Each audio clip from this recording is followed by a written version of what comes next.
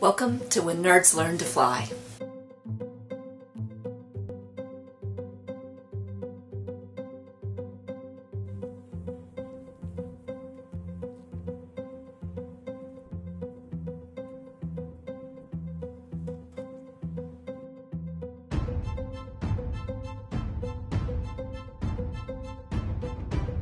Holy place or monastery from the Padmasambhava.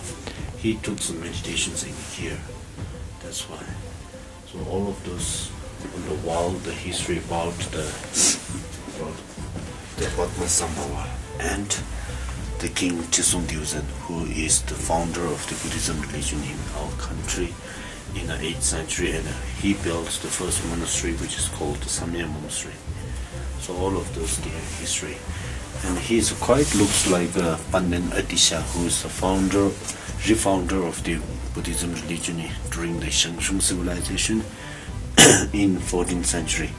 But that he has the same as like Padmasambhava. Padmasambhava, once he reached to Tibet, his uniform becomes like that. Otherwise, from India, like these and like that one. Yeah. You can see more smiling face, more compassion here. Yeah. Here is with the angry face. And you said this monastery dates from 4th century? This one is 8th century, which is about the Buddha that is a reflection in the water.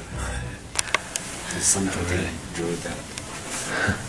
I don't know who did that, but down first is a right. Okay. And Okay. we go right first here, and then left, Okay. and right, then we will reach the bottom. Okay. On right. After I take a picture of you.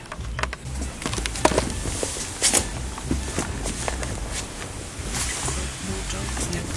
Then watch your head. Okay. So in Tibet, all the cave is similar like this for taking meditation. Very quiet, nobody disturbing. Special things that that's the throne from the Padmasambhava, and it's going to talking about lots of the natural found in this cave. Once he took meditation, there was one thing that you see this rock.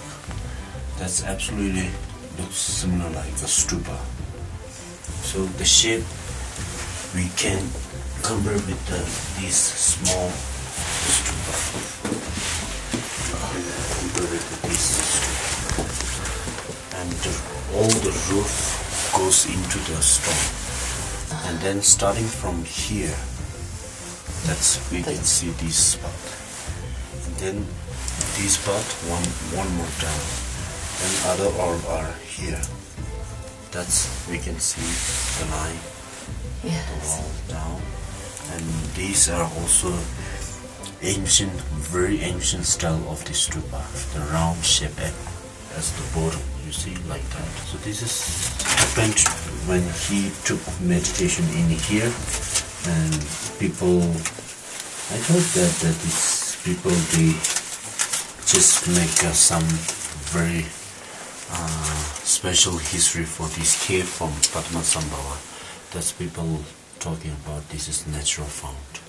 So most of with the Tibetan people who grew under this culture, they believe whenever they are going to say something. Also, easy to know this is handicraft. Yes, that's beautiful. But if somebody say this is a natural found, we are going to believe. Then around here, that's this part, this one is a natural found of the Dandin, which is Dandin is a protection deity. That's the natural found. This is the horse head represent.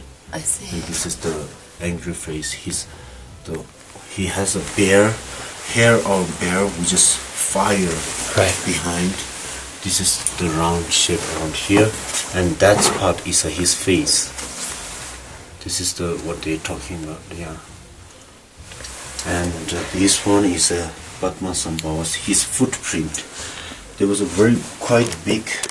If this is a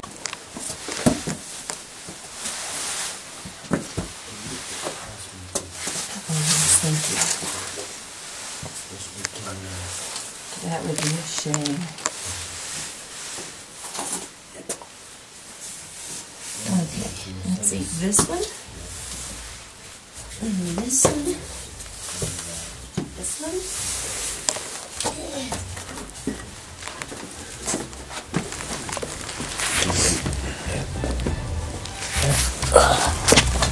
yes. All right.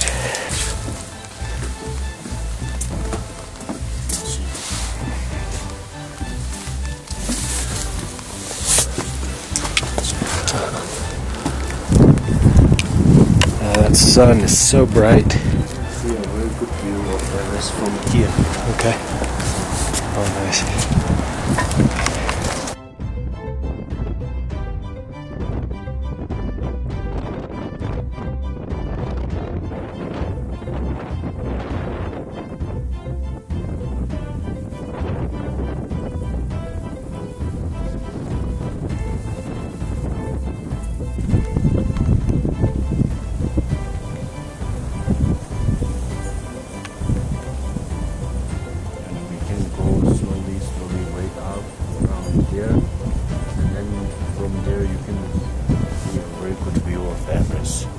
You can see there to take pictures of them.